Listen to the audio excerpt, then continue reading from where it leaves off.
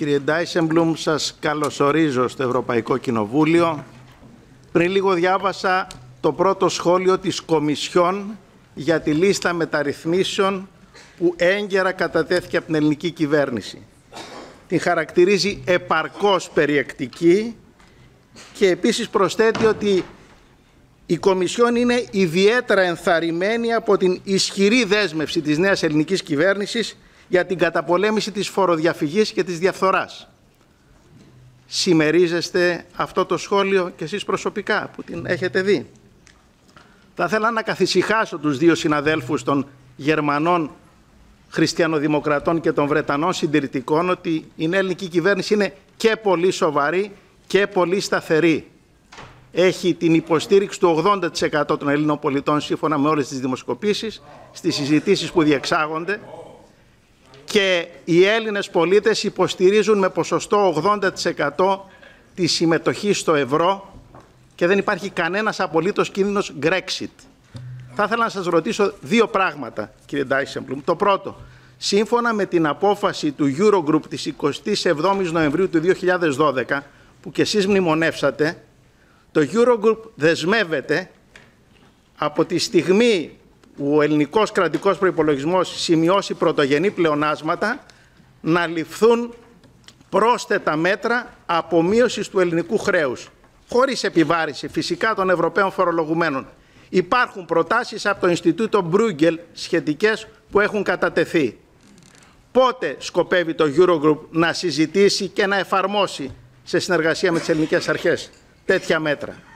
Και το δεύτερο, ξέρετε πολύ καλά ότι το πρόγραμμα που τελειώνει προκάλεσε ύφεση 25% στην ελληνική οικονομία και μια τεράστια ανθρωπιστική κρίση.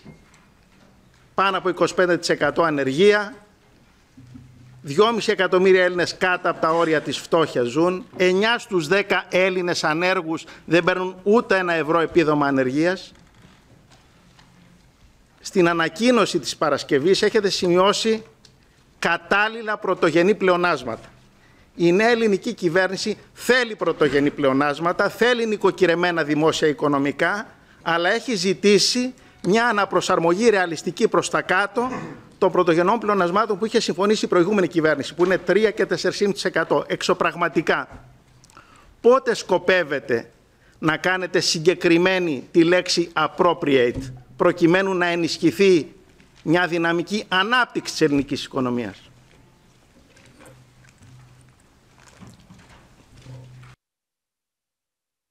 Thank you very much for your questions. First of all, you asked me whether I share the Commission's positive assessment of the Greek first list.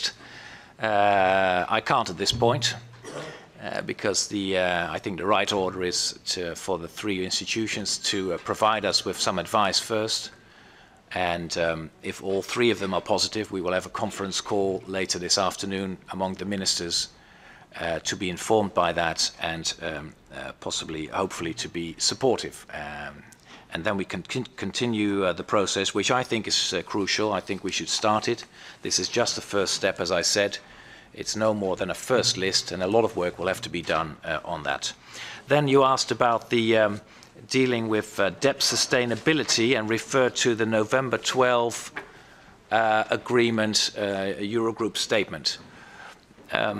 It strikes me that whenever people refer to it, they only take out one of the criteria that is actually in that statement. And that's not going to happen. There were a number of criteria. First of all, it said that the Eurogroup could consider, if necessary, which has to do with the question, is debt sustainable in 2020 and 22, further measures to deal with debt sustainability on the criteria of Greece having a primary surplus, Greece fulfilling all the commitments in the program, which of course hasn't happened yet. And I think that was it. Those were the exact words. So the Eurogroup will consider, if necessary, in other words, if debt sustainability once again is jeopardized, if Greece fulfills all the commitments and the program is concluded successfully, which requires a fifth review to be concluded, And then we mentioned a couple of possibilities in terms of what kind of measures we could take. So please, if you refer to that statement, use the whole statement and not just one of the criteria. So we will come back to that issue on the basis of the 4-month extension, if that's going to be agreed. That will allow Greece, the new Greek government, to fulfill its commitments. Then we can finalize the whole program period. We can make a new debt sustainability analysis, and then we'll see whether it's necessary and what further measures, if necessary, we can take. I think that was your question. But here again, you must read the statement in full. It says the appropriate primary surplus, referring again to the November 2012 statement. In November 2012, we came to an agreement that was basically an adjustment of the second program, and it was on the basis of a rising number for primary surpluses, as you know. 1.5 last year, 3 this year, 4.5 next year. Now, whether that is still reasonable and appropriate, we will have to see later on. The Greek economy has had a setback at the end of last year, and we'll have to see how the economy evolves over the first half of this year. And then it's up to the Commission, first of all, to see whether the fiscal targets and the timelines, the increase in primary surplus, is still accessible. It's still possible given the economic circumstances. But that's quite a different thing from a government saying, we now will no longer respect these targets. That cannot be done unilaterally. So in other words, if economic circumstances so require, fiscal targets can be adjusted within programs and have been adjusted in the past.